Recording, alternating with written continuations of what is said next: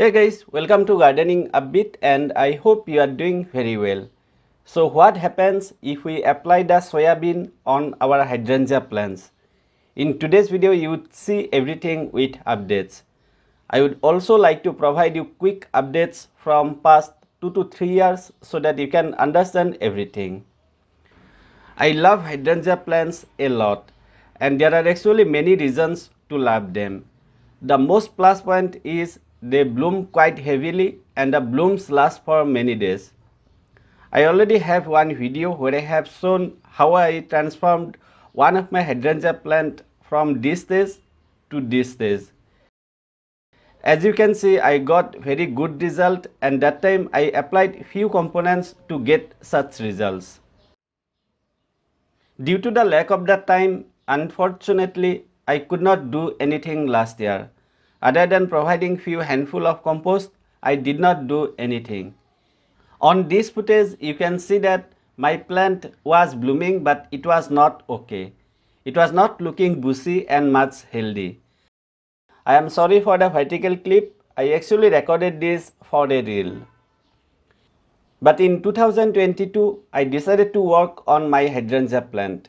If you have seen my previous video, you have already seen that I have repotted my plant.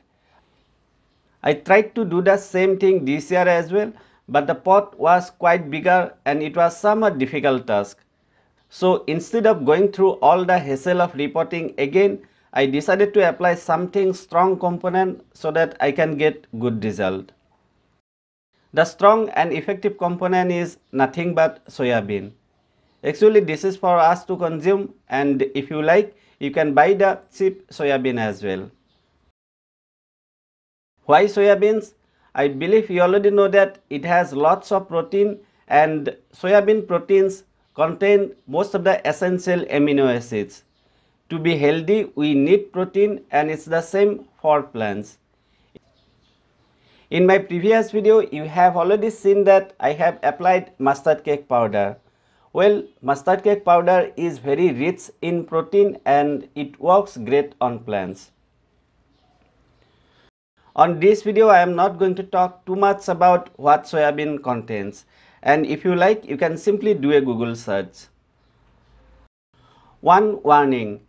It smells really very bad whenever we make them in powder form. So please be careful. Alright, so here is the same hydrangea plant and it's the update from 2022. 65 days back, I have already applied once. Let's apply once again and then we would see the final result. Before applying, here I am removing all the dead branches.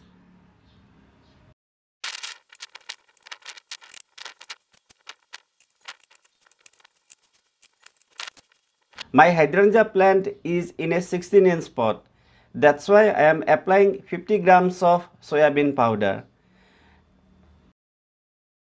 Next, applying 50 grams of bone meal.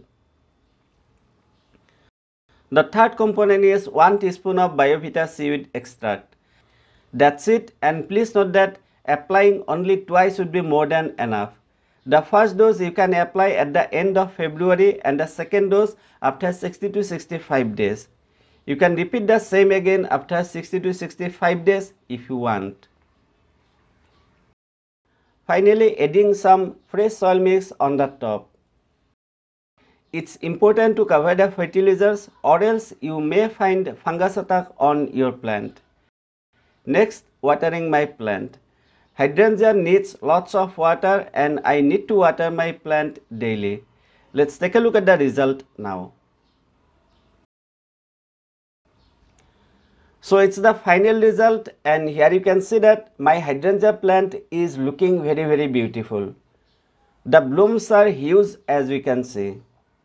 Without doing many things, I am getting almost similar result like 2020. But still, if your plant is very unhealthy, something like this one, then I would highly recommend you to do all the things that I have shown in my previous video. You would find the link to that video in the description box. Once your plant starts to look somewhat healthy and bigger, you can do the same thing like me. Many people ask me why my hydrangea plants are not blooming. There are many issues, and here I am giving one helpful tip.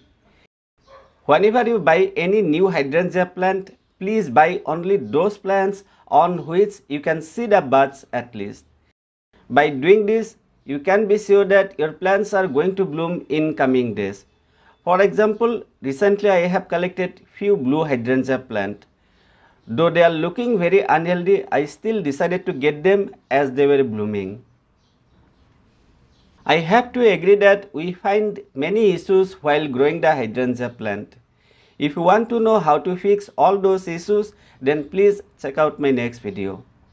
I hope you found this video useful, and if you did, please don't forget to like it, share it with your friends, and subscribe to my channel if you are new to gardening upbeat. Thank you very much for watching. Take care and enjoy.